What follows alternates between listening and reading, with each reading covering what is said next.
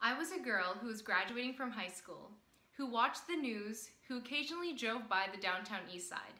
And a question that came up constantly in my mind was, how can I help? I feel that I was born with this desire to help, but I know that it didn't just come out of the blue. I came from an interesting background of volunteer work, as my family created musicals to raise funds for both local and international charities.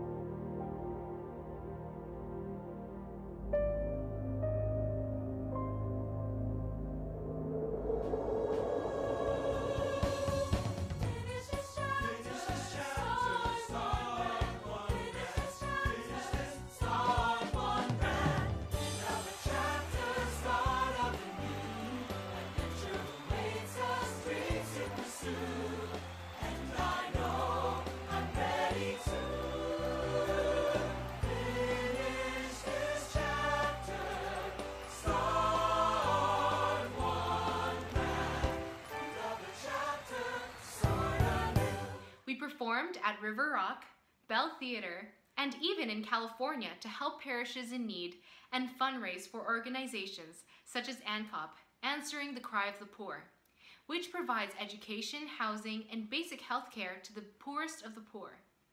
I was part of the cast for these musicals starting at the humble age of 7, and I grew up pretty much singing, dancing, and acting, knowing that I was making a difference. My family and I loved visiting Rosewood Manor, which was a nursing home in Richmond, BC, and we would perform for the residents. To be honest, I don't remember going a month in my life without volunteering. In my first year at Corpus Christi College, I was inspired by the leadership program to create a non-profit organization called The Giving Truck.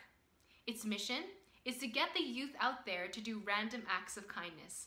We want to be the bridge between these big organizations and the youth of today.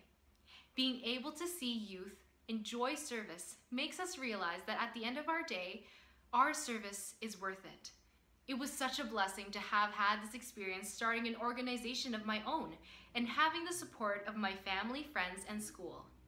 Every month, we have different activities ranging from shoreline cleanups, assembling care kits to distribute in the downtown east side, to serving meals at the men's hostel. The Catholic Charities Men's Hostel aims at providing a safe place to eat, sleep, be cleaned, and help with education, employment, healthcare, and the list goes on. We helped pilot the feeding program at the men's hostel, and especially during the pandemic, we make sure to serve a hot meal to our brothers at the facility. With our various events, one moment that tugged on my heartstrings was when we served a Thanksgiving meal last year at the men's hostel. A resident came up to us, took off his hat, and said, "I thank you for this meal today. I don't have much, and this is my first meal of the day. I lost my spleen and it's hard to digest food, but I had 2 cups of this fantastic soup, and I appreciate this so much. God bless you." He approached us with all humility, and I believe that moments like these are truly priceless and cannot be replaced. I really enjoy interacting with our brothers there. The Giving Truck's events have been an amazing part of my life. We are so incredibly blessed to have such great opportunities come our way. Recently, the Giving Truck was asked by an organization called Push for Change to create a project to raise awareness on youth homelessness, and we were able to involve youth virtually. We invited families to take a video or picture of them participating in a bonding activity such as paper airplane making, cooking and baking together, and family photo shoots. The response was amazing, having families bond during this time in quarantine. I also worked on youth homelessness, presenting research on the national and international level in the Map the System competition. I, along with my teammates Sean Ryan and Gabriela Alvarez, represented Canada as one of the 6 finalists and competed against schools such as Harvard University. We competed at Oxford University, but due to the pandemic, we competed virtually. Aside from my work with the Giving Truck and research on youth homelessness, I work at the Corpus Christi and St. Mark's Colleges in the Development and Alumni Relations Office, where I get to connect with the donors and alumni of the school. I not only work with inspiring people, but I also gain such valuable skills that I can apply in my future. I also work with the Archdiocese of Vancouver, hosting webinars on human trafficking in Canada. I hope to pursue social work. My life has been directed at helping people at such a young age, so why stop now? I believe that volunteering is transformative, not only for the people being helped, but also for the person helping. That's why on the Giving Truck social media pages, volunteers write about their experience with us, with hopes of seeing more youth say, hey, maybe that's something I could do. We're hoping our events are ways that youth can discover what they're passionate about and find a love for serving the community. It's been quite phenomenal seeing the active members of our community eager to help out as much as they can. Their drive and passion constantly blows my mind. I'm so blessed to witness such an amazing generation of youth coming together to help out in their own small way.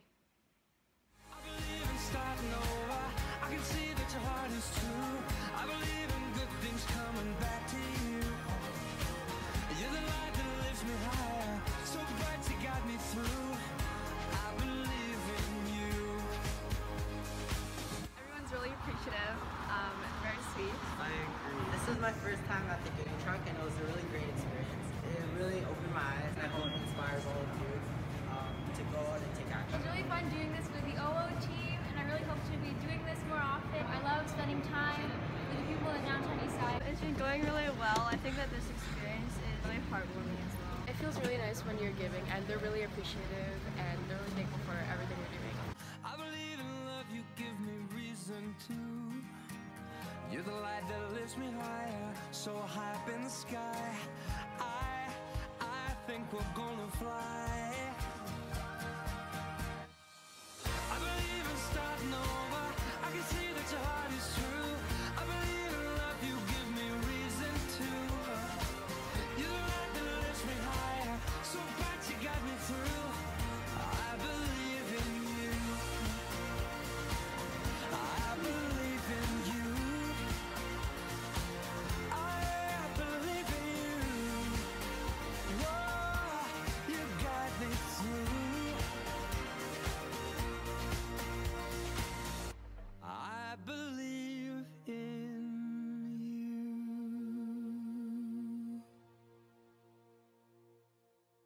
The Giving Truck doesn't ask the youth to start an organization, but we ask that they get out of their comfort zones and find ways to serve others in their communities. Simply put, find ways to spread random acts of kindness. The question now, whenever I want to help is, what can I give? Can I give my time, resources, food, a monetary donation? What can I do now moving forward? I'm not gonna lie, it's been difficult.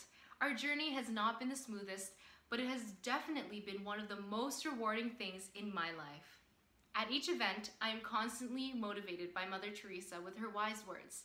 Not all of us can do great things, but we can do small things with great love. This quote reminds me that there is no small act of kindness. Even the smallest things you do with love can create the greatest ripple effect.